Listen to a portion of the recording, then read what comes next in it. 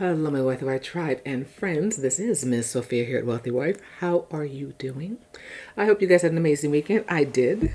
I truly did. I had a chance Saturday to spend time working on the outline for a brand new program that's coming out, new course, in reference to the topic I've been sharing with you guys about the female-led relationships, which I will be discussing today because that actually means a multitude of things. It's not just what some people think it might be. So I'm going to be just having a deeper discussion in reference to what it means and give you some examples with some of the women that we actually, know about in past and present.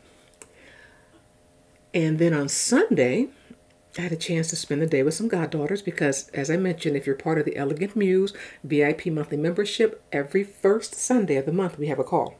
And it's strictly for the VIP members. It's a Sunday afternoon tea with Miss Sophia.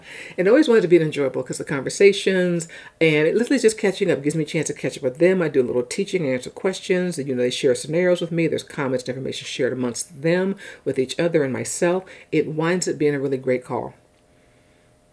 And I love it because right now we have a mix of brand new goddaughters coming in as well as my established goddaughters. And I love watching where they start and then over the course of months and sometimes years, because here's a kicker. I can only propel you as far as you allow yourself to go. That's the one thing. But here's the beautiful thing about it is once women learn how to let go of their self-imposed limitations and stop trying to carry old backstories which no longer serve them, they excel. And I had one of my goddaughters on Sunday's call that actually gave an example of where she is now because she is now moving in the space of riches and wealth.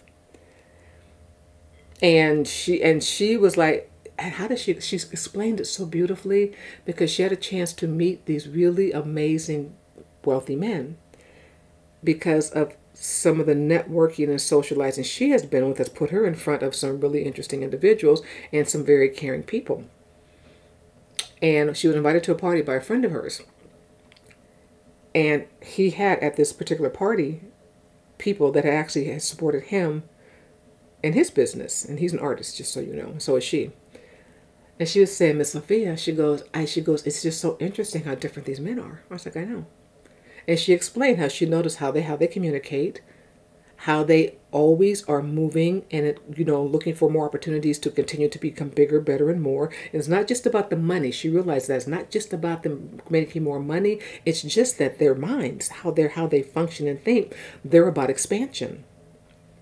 And she goes, and how they have discussions together, like, Joe, I hear you're working on a Toby ABCD project, and I have talked about, whatever. They're connecting and sharing information and how to help each other out. Because here's something that I've shared before in different audios, this is probably years ago. When men reach a certain level of success, and we're talking the space of riches and wealth, they're no longer competing with each other because they understand the value of collaboration. You're only going to run across dog-eat-dog competition with men that are still up and coming and still insecure because they don't know the value of co-creating with men that at the time may be of equal business status as them. And even if they're not of equal business status of them, in the beginning, because maybe they're more advanced than that man is, and that man is up and coming, there is a point when they finally do reach what would be called equal business status. They're no longer competing. They're assisting each other. And she saw that. So I thought that was great because, this is the first time she's really been in those spaces where she could actually pay attention and network, see and be seen. And I was having this discussion with one of my sisters because I said, I'm so happy for my goddaughter because she's in. Because I was talking to her, so I said, my sister, I go, and once again, this is for all of you to remember too. So I say, don't burn your leads. If you're meeting people, don't mess it up because you will sometimes never get another chance. And if somebody likes you, because like I said, this friend of hers, she's made this associate, this friendship over the course of, I don't know, months, potentially years of her socializing, networking, getting out in her community, doing different things, meeting people. This man invited her to this private party with people that mattered to him. You do not get invitations to these kind of private parties if a person thinks that you're going to be a liability to them. He views her as an asset, meaning she is somebody he enjoys. He's somebody that he trusts. He's somebody that, he felt good putting her in front of these individuals because he knows that these individuals might have the capacity also to assist her because she's an up-and-coming artist. Are you listening to what I just said? Because once again, a lot of folks out there be thinking that I love my English someday. My mother could hear me speak, she'd probably smack me because my English has become a little lax over the years. But it is what it is.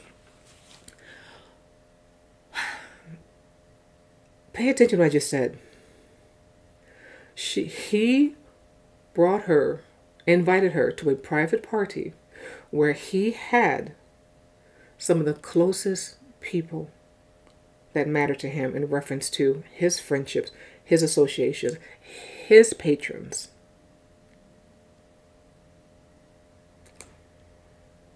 You do not get invited to those kind of parties unless somebody honest and truly understands that you, one, are someone that's not going to embarrass them, that's for sure. Two, someone that they like. They sincerely like, and now they want to offer you an opportunity to be exposed to people and potential resources that will be able to assist you too. I'm so happy for her. I am. I love when these things happen for my goddaughters. But this has been through cultivation, conversations, because she and I have been working together for a while. She was a private client of mine. She's someone who also stays active inside the academy. She's in various courses inside the academy right now. She's part of my monthly membership. Because when she has questions, she comes. She asks the questions. What do you think about this? What should I do here? I've noticed this. Education is very important, especially in the space when you want to move to the world of riches and wealth. It's different, ladies and gentlemen. So I'm very happy for her. So that popped up yesterday. So I'm glad, like I said, that some of the newer goddaughters had a chance to hear it. Because once again, you don't know where your journey is going to take you until you understand the journey that you desire to be on. So that was fun. Now, so I would love to be able to have the same kind of, story to share about the rest of you if you're really ready to do this and, propel yourself forward into the world of, affluent, rich, and wealthy romance and living and experiences. And who knows, benefit your business as well. And here's a kicker. Some of you may already be in this space because I know some of you listening to me are successful businesswomen, are successful women, but you may not be receiving the kind of results that you desire in reference to assistance from men. And when I say assistance from men, it's not just on the romantic side. It can be. But I'm talking about the friendships and also learning how to utilize maybe the resources you already have. Because I say this again, some women, because I've watched this once again, being in the circles that I'm in, women that are coming in and they're still not understanding the magic of being a woman. They're not understanding the power that you have as a woman that doesn't require you to act like a man. I was laughing because there's this gentleman, I discovered him, I don't know, maybe 2 or 3 weeks ago. And he is a coach. He has a whole business. I would say he's a coach. Well, I guess he is a coach. He has a coaching business. And his main audience are men. And his thing is like warrior, warrior this, warrior, which I love. I love those kind of programs for men because men need them. They need something that's going to really fuel their testosterone again. Well, this gentleman now wants to work with women. And I'm like, and women are going to work with him because they haven't quite found their voice yet. Ladies, that kind of man really can't work with us because he's going to teach that push. He's going to be for that rough and tumble and gur kind of energy because that's who he is. And as a woman, and even if you're working in a masculine and male-dominated field, you still want to avoid now that chest bumping with men because it's going to do you in. This is where women burn out. This is where women get used in the business world because they're not tapping into that feminine wisdom. You're not tapping into our truth that we function different than men do. And when you understand that, and men see that you understand your power, and they understand that you understand and know, you have a deeper knowing of what makes you wise, without having to try to bump chests with them, they're not going to look to take advantage of you. They're going to be looking for ways to pour into you because they're going to want to also understand how to bring you into their world as an asset, as somebody that actually can tap into those higher realms, that higher energy. Once again, and they'll pour into you because to pour into you automatically means your cup is going to overflow, your pitcher overflows and pours onto them, which will automatically elevate them as well. Just saying, ladies. So some of you out here, like I said, are doing great in the business world, but you done burned yourselves out because you've been doing it from a space of trying to act like a man, because that's what you've been taught. And then you're going to try to totally swing the pendulum down to being this damsel in distress. It doesn't work that way, ladies. It doesn't work that way. No. No, no, no, no, no, no, no. Because one is going to feel uncomfortable to you because you know it's not your truth. You're not a damsel in distress. You're a powerful woman. You're an intelligent woman. You have things that you are accomplishing and have accomplished, and you have no desire to make yourself small and diminish your power, your strength. This is where the female-led relationships come into play. But once again, it's not just about you having to be the front runner, because a female-led relationship, you ever heard about that saying called, hang on one second, 2 key sayings, and they're old sayings: the power behind the throne, or my favorite one, because my mother's family comes from down south, iron fist and a velvet glove. Now, these are women that are very much the leaders in their households.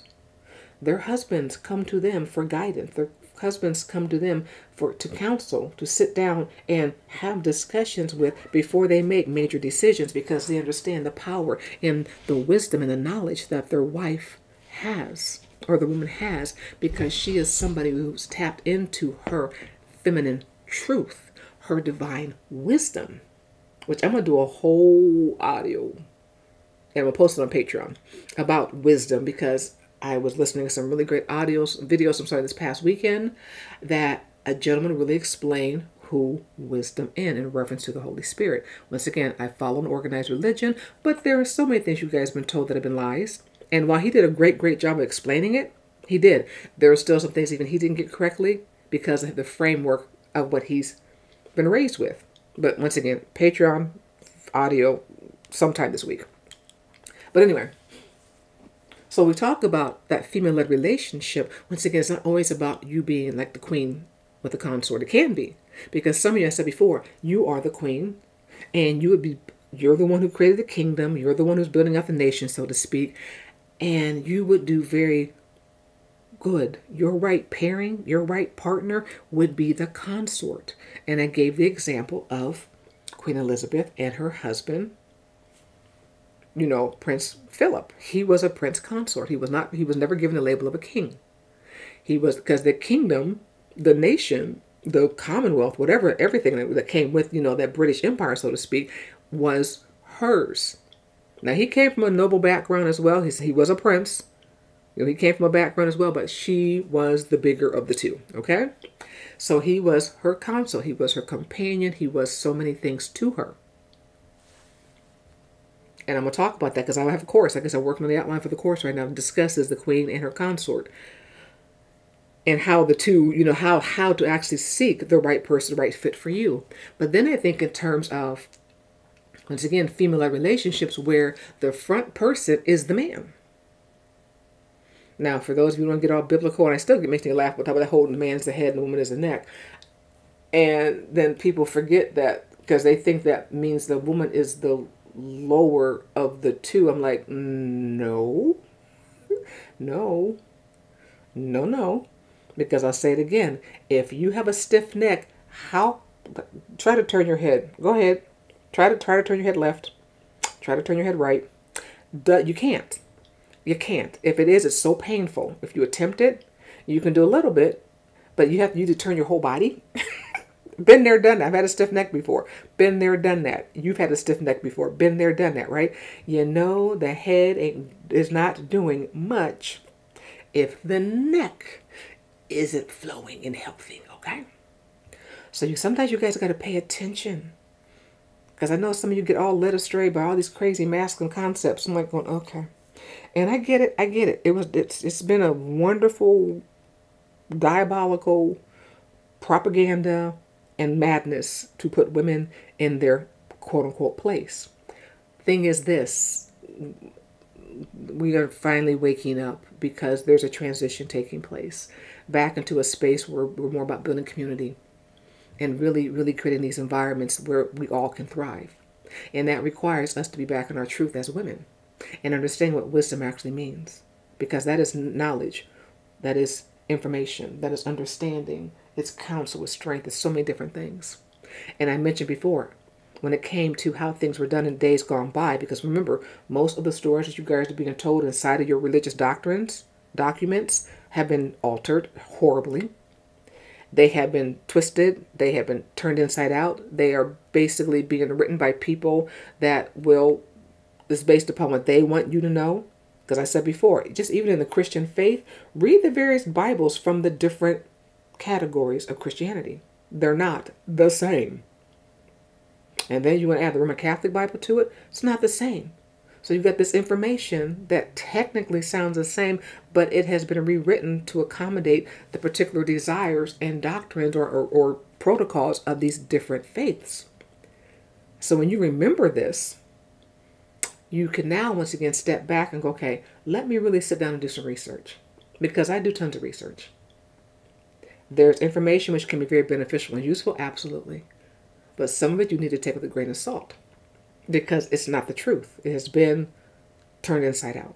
But once again, different audio, different day. So when I think in terms of the other version of a female relationship, the power behind the throne, once again, this is that neck they talk about. She is the one, the husband, once again, he is the forefronter. He is the one out there, and she has decided to tie her energy into his vision. Now, a wise woman will have taken the time out to really hear and listen to and pay attention to what a man is saying. You have a man who desires to be a husband. Once again, as before, we discussed this. You want to be women want to be a wife. So, and I figured out right now, it's not so much they want to be a wife initially. They want to be a bride. They really just want to wear the big, pretty dress. They want the party. They want all the attention focused on them. So it's not that some women want to be a wife. Some of them just they want to be a bride. Which is a mess, because then they realize that, oh crap, you're still here. It's like, yeah, you got married, honey. The wedding was just the beginning. There's a whole relationship that goes along with the wedding. But anyway, for those of you that do desire to be wives, for real, with a man who desires to be a husband, you should be sitting down and hearing what he has to say in reference to his vision. And he shouldn't just have a vision. He should already be working on the vision and putting things into place and doing things that are literally bringing forward his vision. This is why some men, once again, I said some truly great men, are off of your radar, because they're working on building out their vision, because they're seeking that true wife. That woman who will be the power behind the throne. The one who actually can come to and counsel and have conversations with. I'm going to give the example of Meghan Markle and Prince Harry. Harry was the wild child, obviously, in that royal family. He was the wild child. But even so, in him being wild and crazy and doing things, he still was very much tapped into and building out his life. He had his role to play within, the corporation called the royal family. He was very much into doing the things that he needed to do to be part of that corporation, to make sure that he played his part properly, and he was still adding value to the family business. So when it came time for him to finally get married, Harry was not stupid. Harry had been married, well, not married, been engaged prior to, with women that were, once again, basically from his social group, et cetera, had all the proper pedigree, all the proper whatever they needed to have. But an issue with so many of the women that he dated was the fact that they could not handle the attention that came from being with him. Paparazzi, the this or that, they couldn't handle it. One of the perks to Meghan Markle was the fact that she could. She's an actress. She has spent time doing the paparazzi. She understands, the press. There's so many things she understood initially, just in general life. Now, there's a whole other protocol, so another process that goes with being part of a royal family that she had no clue about. Remember, they gave her a crash course, a 6-month crash course in a Duchess training, and it was a crash course, and even then, because not enough, because All of them, William, Harry, were raised with those protocols. So 6 months is nowhere near enough time to learn how to stand in the position of a royal. But she did her best. But anyway, when he and Meghan also had another leg up on these other women, was the fact that she also was already involved in philanthropic endeavors. She had her own thing that she was doing. So she had a social media presence. She understood how to deal with paparazzi. She understood how to be on a stage. She understood how to speak. She's an actress, okay? So she knows how to play a role. And on top of that, she sincerely cares about Harry. And I'm going to say this again. Meghan had training. Meghan had coaching. Because you do not go from where she was. Because remember, she was married. Because she was also a divorcee, which, you know, people, oh my gosh, she was married before. Oh, it doesn't matter. You do not go from who she was married to the first time to a Prince Harry without coaching. She had private tutoring. Okay? You don't do that. You don't make that. There's things you got to learn about yourself. There's the ways you got to learn how to conduct yourself. Things you got, the whole programming and strategy that goes into that. So she had help. But she is the power behind what I would say would be the throne, not the royal, not the the English throne, but Harry. She's the power behind their home, their personal throne, because Harry and this, I know this irks the people in the UK, because they're like, oh my God, she came in there and just destroyed the royal family. She didn't. She just simply gave Harry the power to finally make the decisions he wanted to make around his life. He wanted out of that situation for so long because he was unhappy. He was unhappy. He's not going to inherit the throne ever because, his brother there are 3 individuals between him and that throne as what happens to his brother. So Harry's never going to inherit the throne. So for the most part, he's just doing a job. And I'm sure he came to a position and a point where there's just things he desires to do independent of.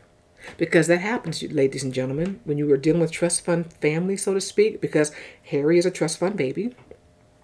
And there are some trust fund babies that don't just want to be part of the trust fund. They want to create their own world. They have a desire to create their own legacy. So Meghan is the velvet glove covering the iron fist. She is somebody that Harry can sit down and counsel with. She is somebody that will sit down and offer him wise counsel. Because she's taking the time out to learn. Meghan Markle is no fool. She's an actress. She understands how to study. She understands the importance of research. She's also very determined. She has had a vision for her life, from the sounds of it, all her life.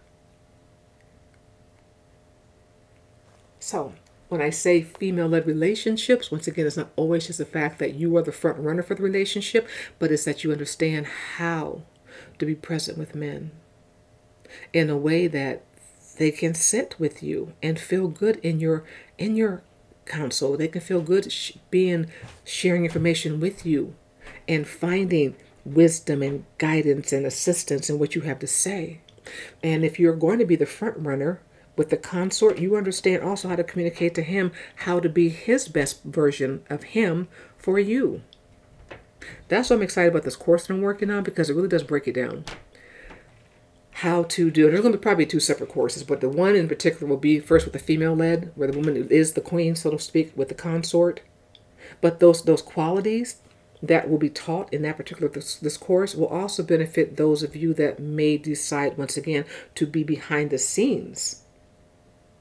Because you're going to understand what it means to be a great consort. How to support your person. How to develop these great communication skills. Because communication skills are everything. Because you need to understand, once again, what is the purpose? Why have the two of you come together for this relationship? And this is what separates the average person from the rich and the wealthy. Now, it could be somebody who's going to be up and coming into the space of rich and wealthy, but this is what separates the two. And I've said this so many times over the years. The rich and wealthy, and that could also be someone who's up and coming, moving into that space, they have a vision and a plan. They already know they're elevating. They already know they're seeking higher forms of resources. They're seeking greater prominence on the world stage, so to speak, meaning their philanthropic endeavors, meaning whatever it is they envision for a better world on a small scale or on a global scale. So when they think in terms of partnerships and they think in terms of long-term relationships, once again, they're not looking just to marry anybody because they're cute. No, they're literally looking at individuals going, okay, how are they going to fit in my vision and my plan? This is the woman as well as the man. Like I said before, Megan had a plan. Megan understood. She understood how to get herself in front of people and associate with people that ran in a certain energy, that ran in a certain space.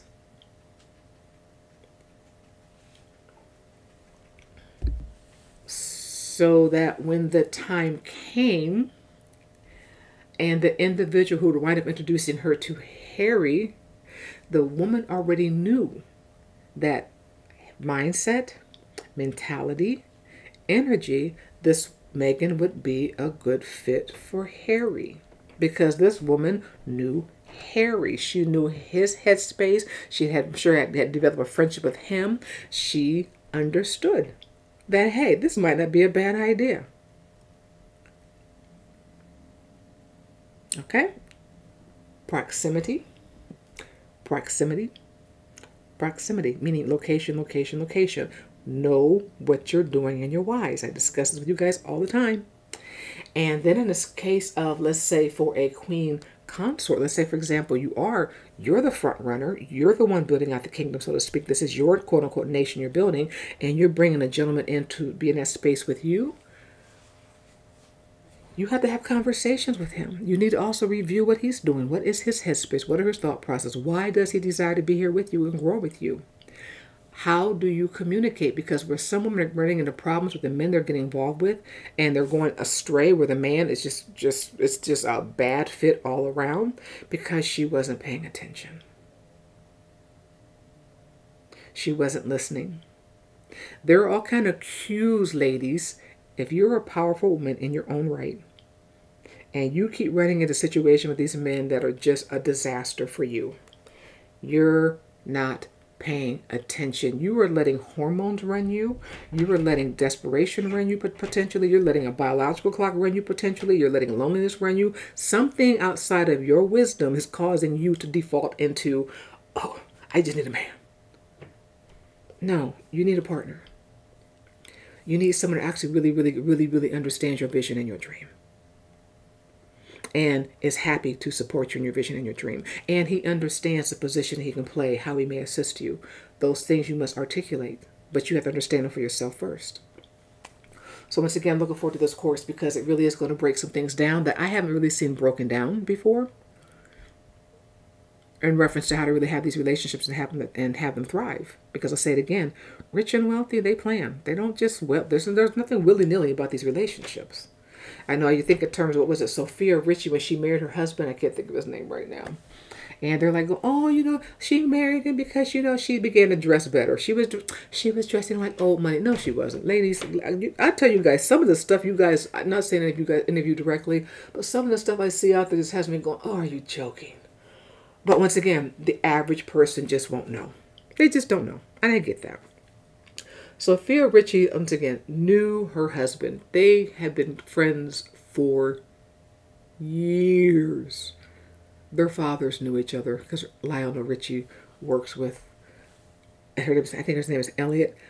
They've been collabing and doing things together for decades. They've known each other for forever and a day. Sofia Let knew her husband for years. They're friends. They have common backgrounds. She can understand what Elliot is doing in his vision and his plan to create the way he creates. She knew the man that she married.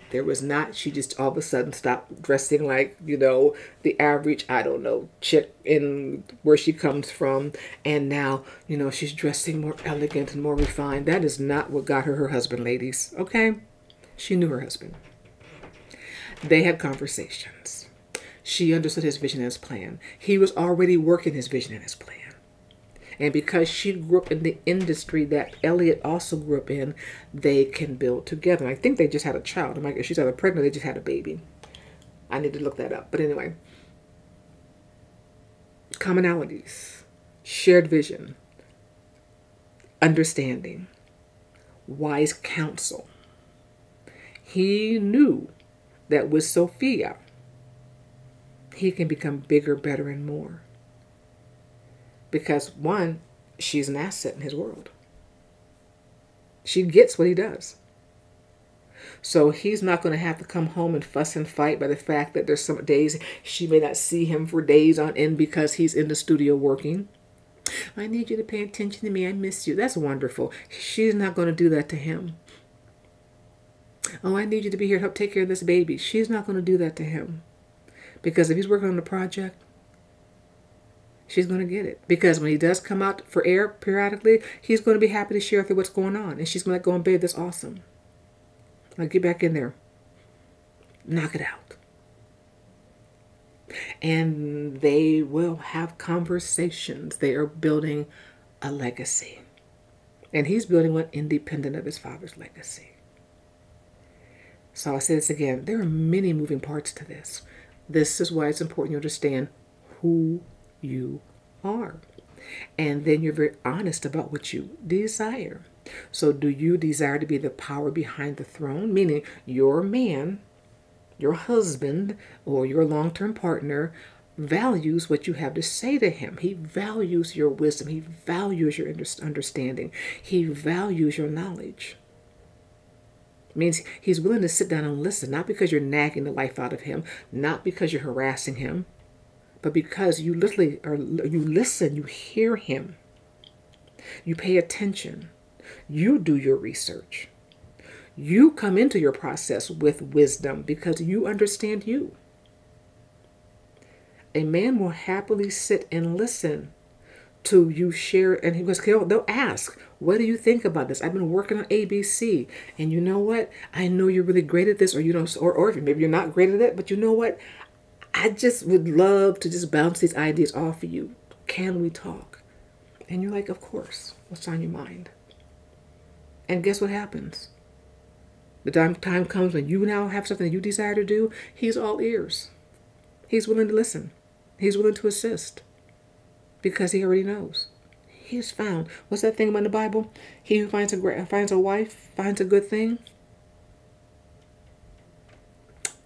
Ladies, they're talking about wisdom. They're talking about wisdom. They're talking about a wise woman. Not just any woman. A wise woman. One who understands who she is in the power of being divinely tapped in to divine wisdom. Feminine wisdom, divinely tapped into feminine wisdom. Yes. And once again, if you're that one who is the kingdom builder, you understand, once again, how to select your prince consort. And you're doing it from a space of strength, not desperation. Okay, ladies? So anyway, just wanted to share that because, once again, I'm working on the course as we speak. It is really good. I was like, wow. Because, yeah. I'm ready to see more of you actually thrive. I really, really am. Like I said, when I'm listening to my goddaughter, and I'm going to leave it off of this, share the discussion and her experience with the gentleman that she met this past weekend at this private party, these wealthy men that she met at this private party. I look forward to her next step because, once again, her friend invited her to this private party to meet people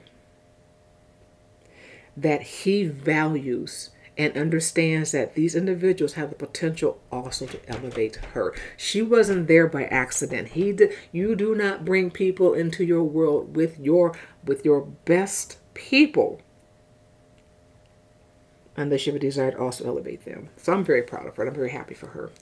So if you desire for that to be you too, join us. Like I said, come in, join the membership. Or, even better yet, when I finally put this the course, join the course, because I kid you not, it's going to change your life beautifully. Have an awesome day. Bye-bye.